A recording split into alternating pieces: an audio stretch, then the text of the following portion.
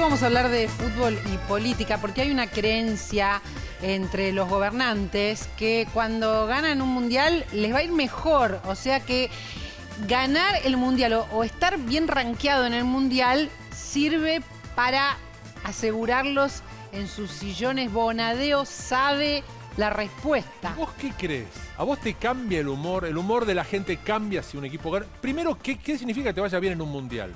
¿Llegar a la final es bueno o no es bueno?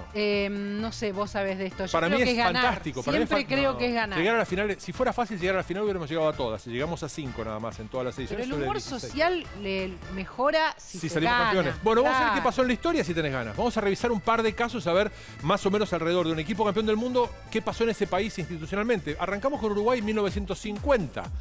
El maracanazo, Obdulio Varela, le ganamos a Brasil en Brasil cuando nadie lo esperaba. Hay elecciones pronto, después, esto fue en 1951, gobernaba el Partido Colorado. Ganó el Partido Colorado, pero solo gracias a la ley de lemas, porque el que más votos sacó fue el Partido Blanco. Es decir, ya tenemos un caso en el cual no fue esa la ecuación. Si es que de eso se trata la especulación sobre gano un mundial, sigo en un gobierno, gano un mundial. Ah, pero el humor social mejora igual. Los gobernantes, ¿cuál viene? Sí, el único caso es el de Alemania. Yo no sé si en Alemania influye mucho ganar o no ganar un mundial. Lo cierto es que en el 54, Theodor Heuss, presidente de Alemania, logró la reelección con la mayor cantidad de votos de la historia de las elecciones en ese país. Alemania venía de ganar un mundial inverosímil, sobre todo pensando que 9 años antes había perdido en la Segunda Guerra Mundial. O sea, cómo armaron un gran equipo, también ese es un gran misterio. Vamos a Brasil. Brasil es el primer y hasta ahora último bicampeón mundial, 58 y 62. Ganó en Suecia, ganó en Chile. En ese periodo tuvo 4 presidentes Brasil. 4 presidentes, 2 del Partido Socialdemocrático, 1 de la Unión Democrática, fue Jânio Quadros, y João Goulart por el Partido Trabajador Brasileño. Es decir, ni siquiera del mismo color político. No influyó para nada. Argentina, 78. Ahí no hubo elecciones de ningún tipo. Pero sí hubo un escenario particular. La dictadura quiso usar claramente el Mundial como un elemento para ir en contra de la que denominaban campaña anti-Argentina que venía desde el exterior, también para atenuar lo que ya eran denuncias importantes sobre la desaparición de personas.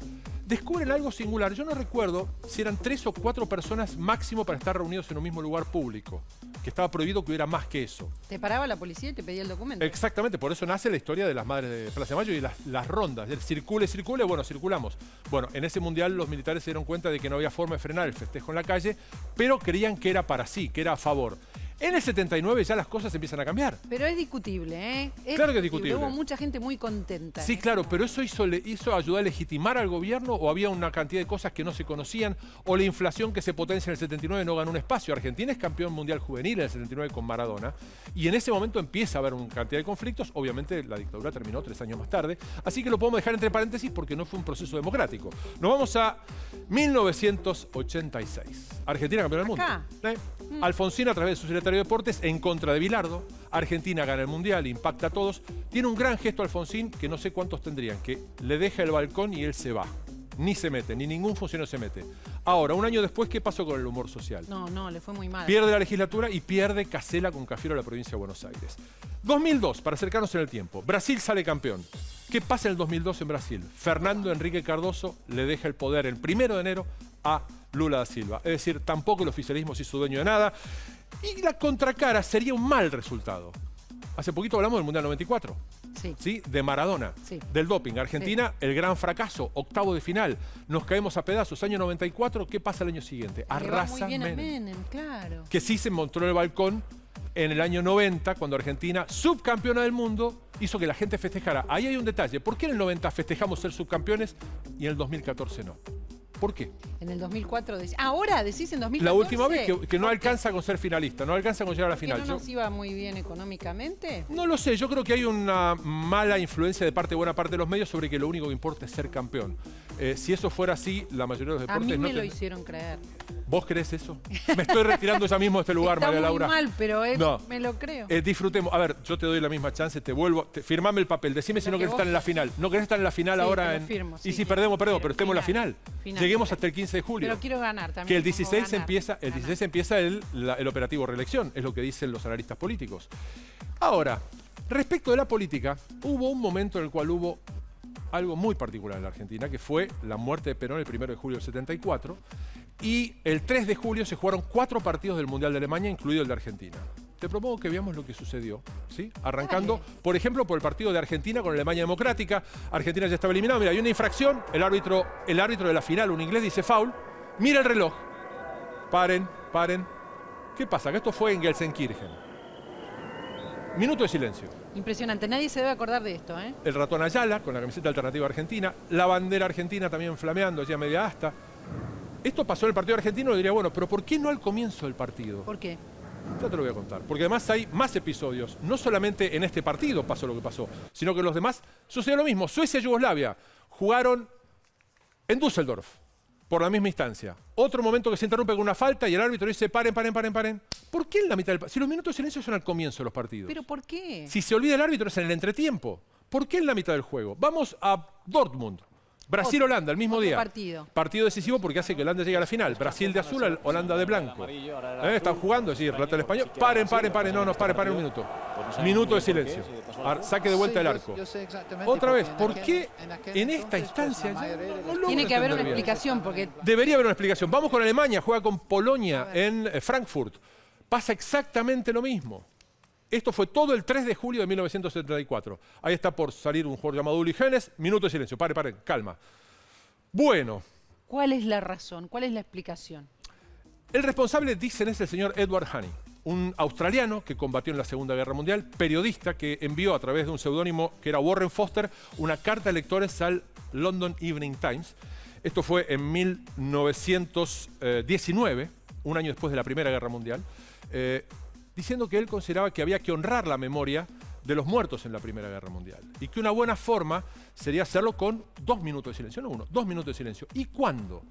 Y él propuso el 11 de noviembre de 1919, que fue un año exactamente después de la firma del armisticio, que fue a las 11 de la mañana del 11 del 11 de 1918.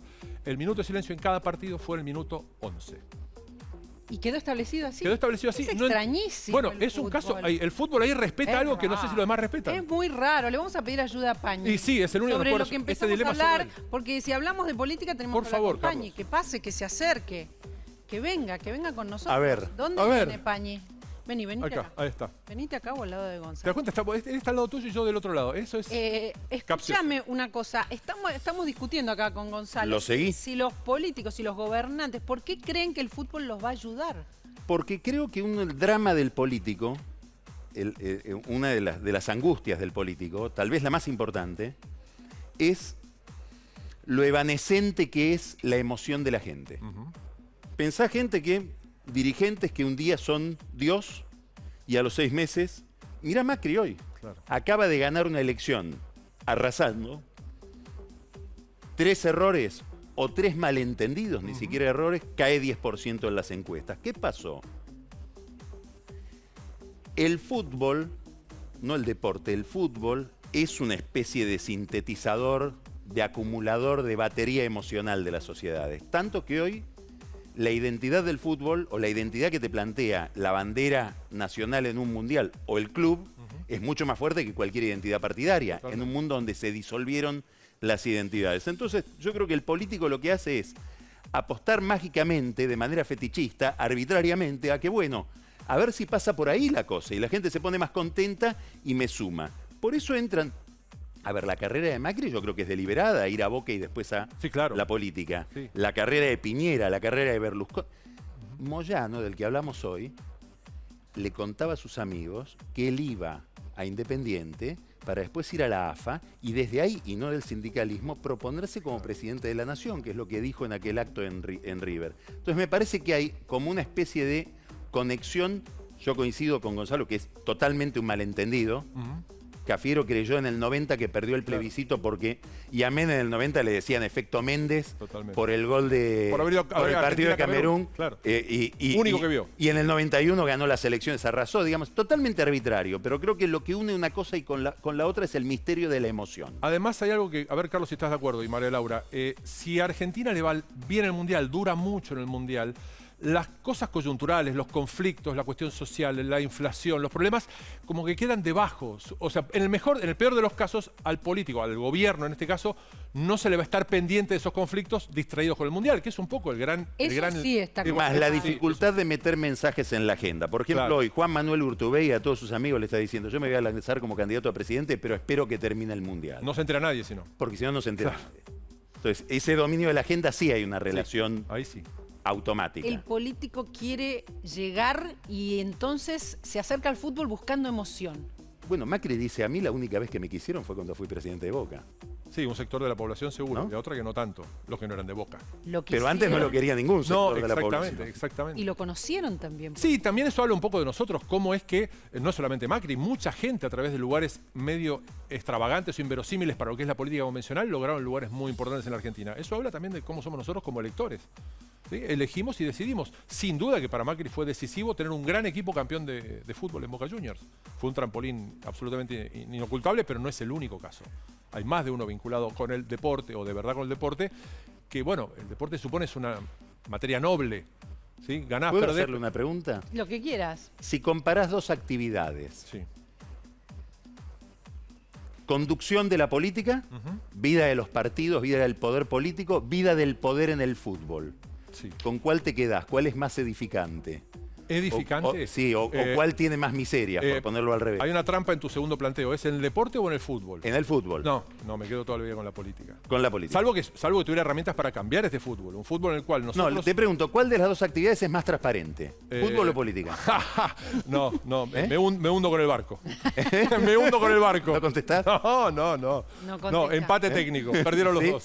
Sí, claramente. En cualquier caso hay que tratar de llegar a la final, ¿no? Sí. Como sea. Sí. Como sea. Claro, sos resultadista. Y juguemos bien, María Laura. Yo te voy a decir desde Moscú, por favor, juguemos bien.